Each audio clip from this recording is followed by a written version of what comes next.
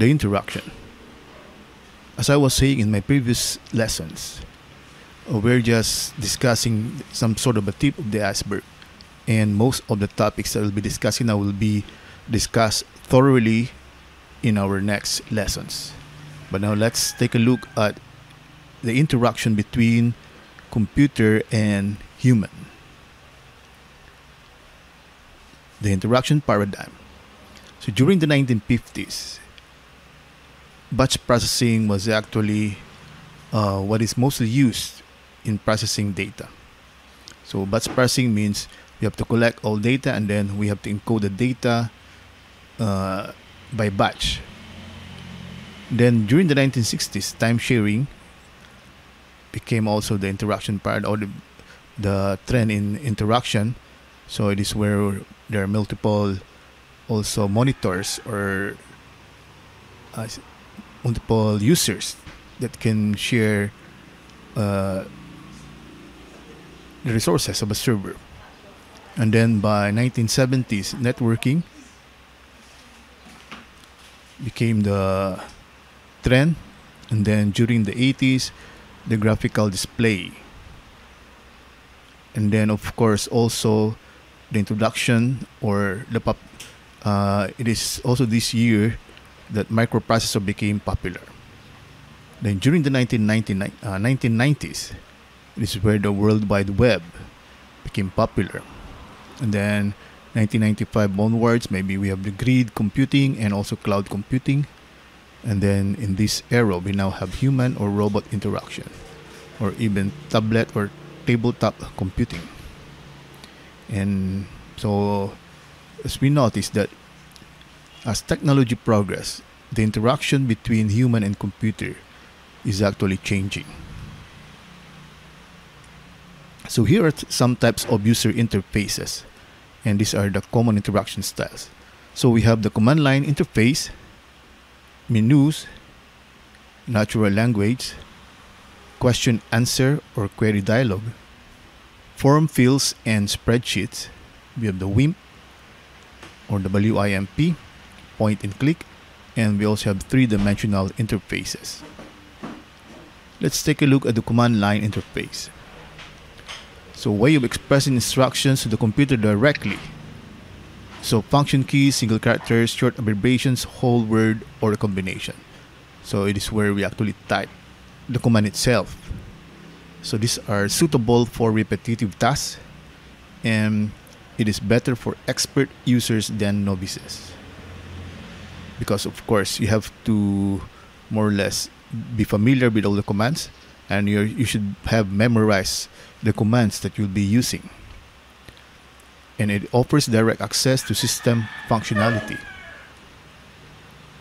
Then command names, abbreviation should be meaningful. So if you have used, for example, the old PC-DOS or Microsoft DOS, MS-DOS, then that is an example of a command line interface.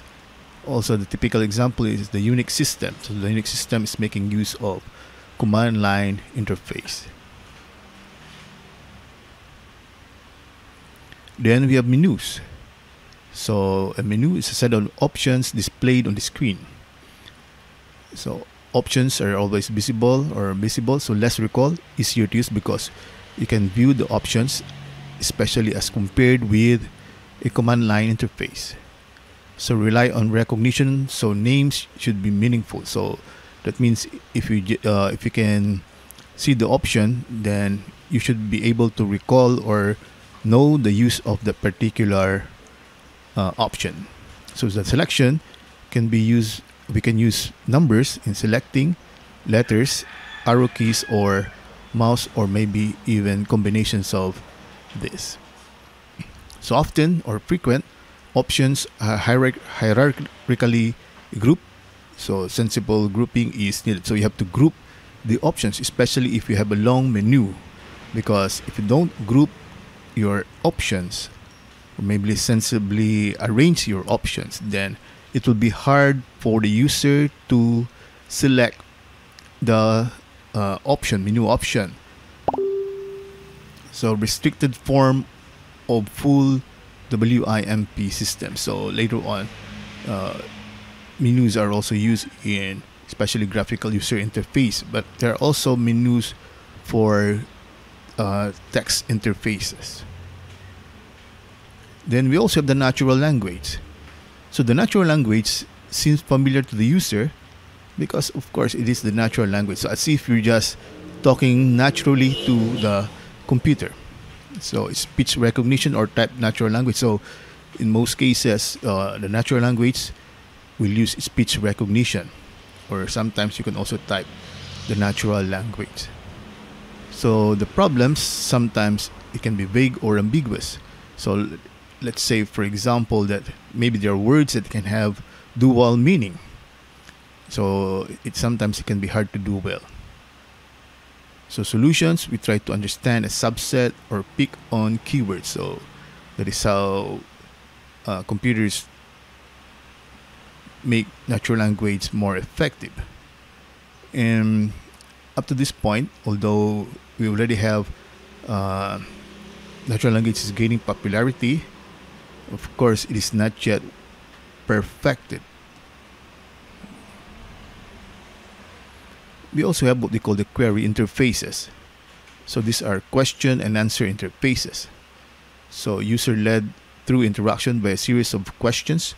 So if you're familiar with installation wizards, these are examples maybe of question and answer interfaces. So suitable for novice users but restricted functionality. So what the user can only do is what is placed on the screen and often used in information systems. We also have query languages like SQL or SQL. These are used to retrieve information from database, requires understanding of database structure and language. Syntax hence requires some expertise, especially if you're using the command line interface of SQL. But there are actually graphical applications where you can query a database like QBE, for example, that is used by Microsoft Access. Then form fields. So primarily for data entry or data retrieval. So it is a screen-like paper form. So as you can see here on our screen, this is an example of a form, and we can type data. That's why it's called form field. So data put in relevant places and requires good design, because if the design is bad, it can confuse the user, and obvious correction facilities. So the user should be able to correct errors.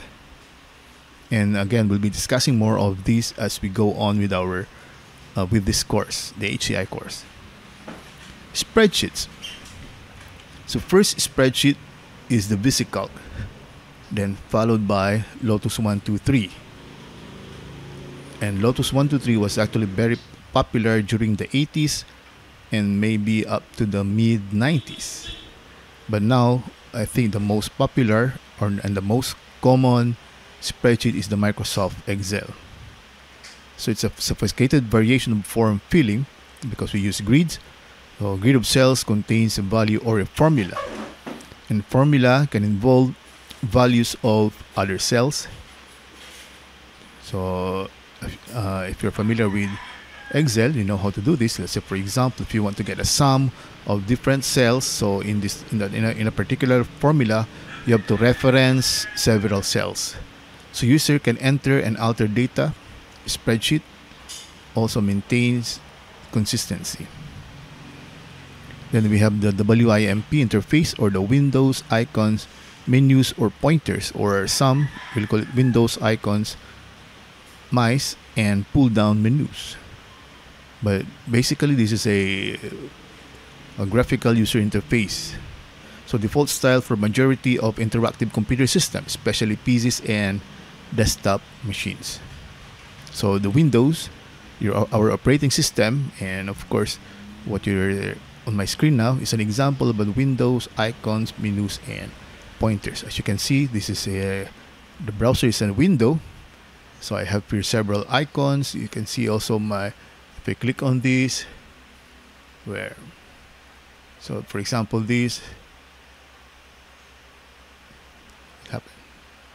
or this one. So that's just an example of a menu, and of course you can see my mouse pointer. So this is an example of WIMP or WIMP. Then we also have the point and click interfaces, so used in multimedia, web browsers, hypertext. So we have pointer and we can click on anything here. So hypertext, I know you're familiar with hypertext, especially on web browsers. So just click something, and icons, text links, or location on the map. So these are point and click. So minimal typing here.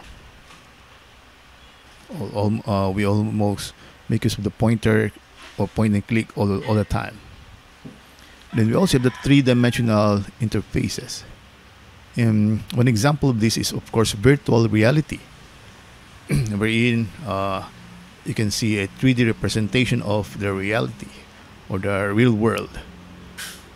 And also, ordinary Windows system can use highlighting, visual affordance, discriminate use. Just we can have, for example, some sort of this sculptured, so it's an example of a 3D ordinary Windows system. But if it is used indiscriminately, it can be confusing.